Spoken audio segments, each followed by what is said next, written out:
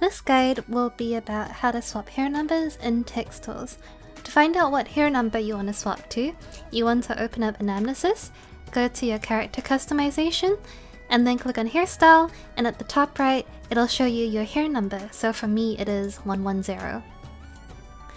I'm gonna close Anamnesis and import the mod pack. So over here, I'm gonna select the options that I want. I want to do this for both Aura and Mikote, so going to change to airless because that's what I use, and then my main install options. Once you're finished with your install and you press finish, if this is a more modern mod pack, you'll see over here it'll say choose destination items. So what I want to do now is change the destination item for both of them. You don't have to do both, but I just want to do both. So I'm gonna do choose new item.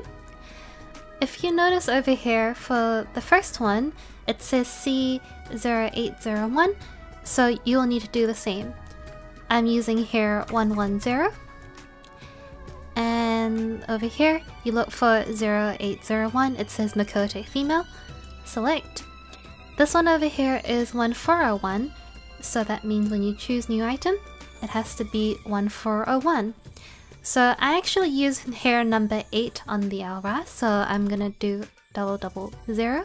Sorry, 0008.